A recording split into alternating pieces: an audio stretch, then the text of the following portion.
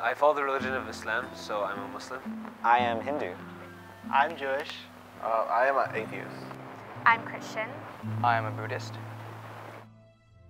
I think that Hinduism is prayer. In Arabic, the word for prayer is salah, so that comes from the root word sila, which means connection.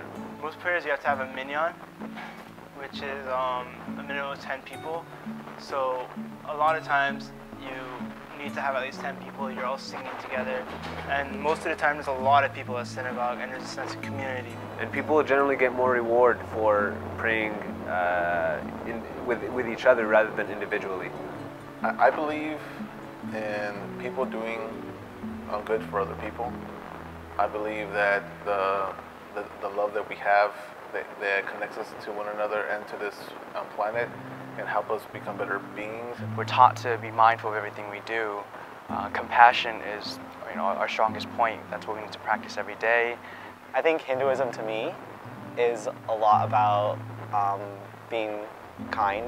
A role model such as the Prophet is what guides me and allows me to improve on a daily basis, where I don't speak back to others, I don't backbite, I don't steal, I do things without expecting a reward.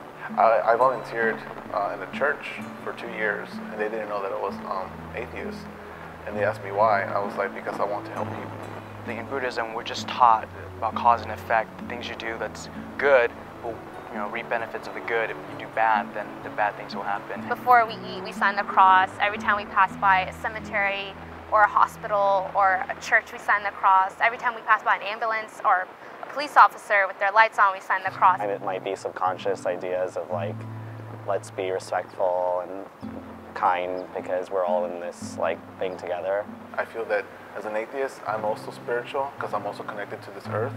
What you're made out of is the same thing that's the earth is made out of. Judaism stresses a lot about balance, making sure and tolerance. So they tolerate all sorts of religions. And I think that at the core of it, everybody is either wants to be good, wants to do well, be kind.